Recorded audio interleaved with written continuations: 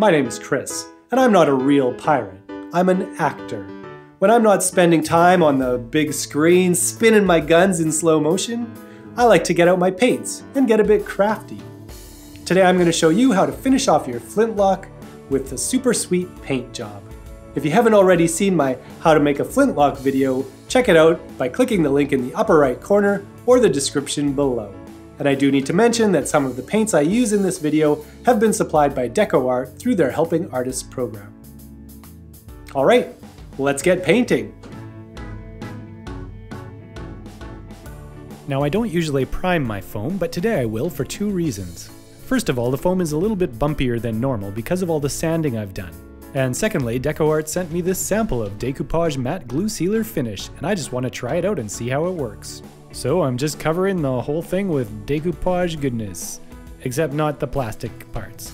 Once the sealer dries, paint any surface that's going to be either wood or brass colored with brown paint. The exact color I'm using here is Liquitex Basics Burnt Umber.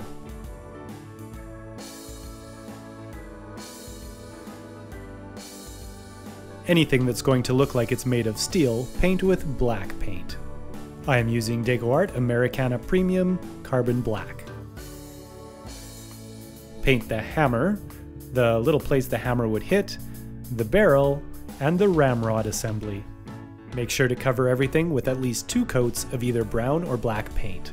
Once that paint is totally, absolutely dry, you can go back with some sandpaper and smooth the handle out a little bit more. You want to only sand a thin layer off the paint. If you go too far, you're going to hit the foam and get that furry foam again. If you do sand it, you're going to want to give it another coat of brown paint before the next section. Okay, so now we're ready to add a bit of a wood grain to the stock. I'm using the same brown and black paint I used before, as well as Liquitex Basics Raw Sienna. So start by painting a section of the handle with a nice thick juicy coat of burnt umber. Now, quick like a bunny rabbit before it's dry, add a few streaks of black and raw sienna, blending them into the first layer of still wet burnt umber. Of course, probably easier than describing it would be just to let you watch a bit of this video right here, while I whistle in the background. Just kidding, that would probably be super annoying.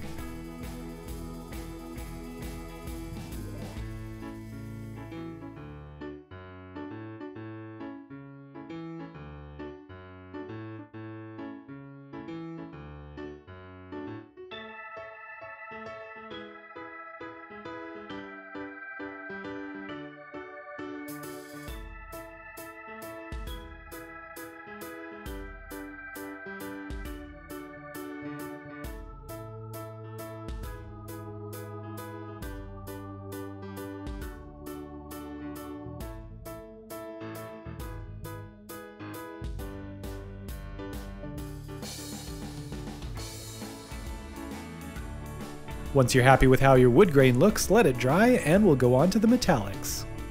I'm using DecoArt Americana Decor Metallics, and I'm using their pewter color for all the steel parts. Wrap a cloth around your finger, dip a little bit out, and then smear it around on a piece of paper. We're doing this to reduce the amount of paint actually on the cloth so that we can apply it in a nice thin coating. Apply the paint to the gun barrel by rubbing lightly back and forth along the length of the barrel. It's best to start with a light coat and then build it up in layers to achieve the look you want.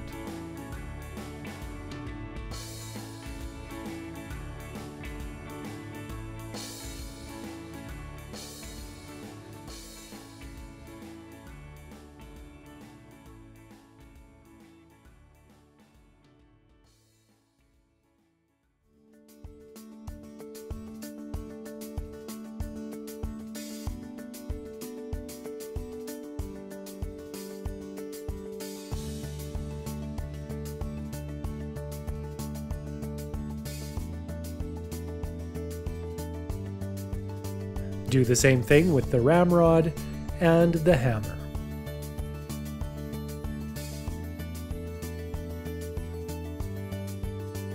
The thing about applying it with your finger is it doesn't reach into all the nooks and crannies, which is actually a really good thing because it helps to give it that antique look, as if parts of the pistol that don't get as much wear have darkened over time.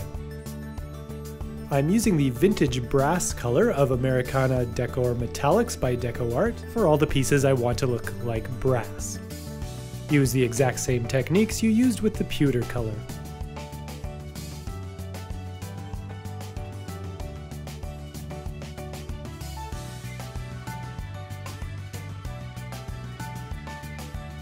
You will notice that on the band around the barrel, I'm applying it with a vertical motion, whereas for the piece on the side, I am using more of a circular motion.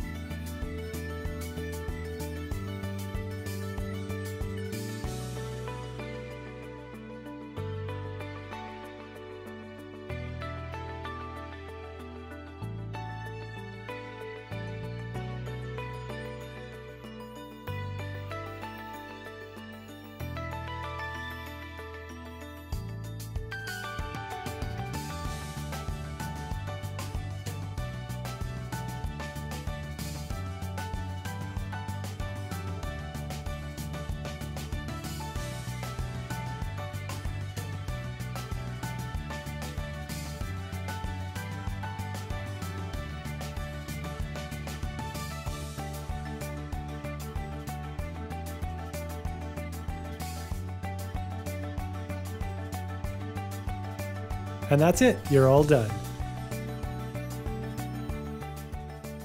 Hey everyone, thanks for watching. I hope your flintlocks turned out amazing. There'll be a link right here for the pattern if you need it.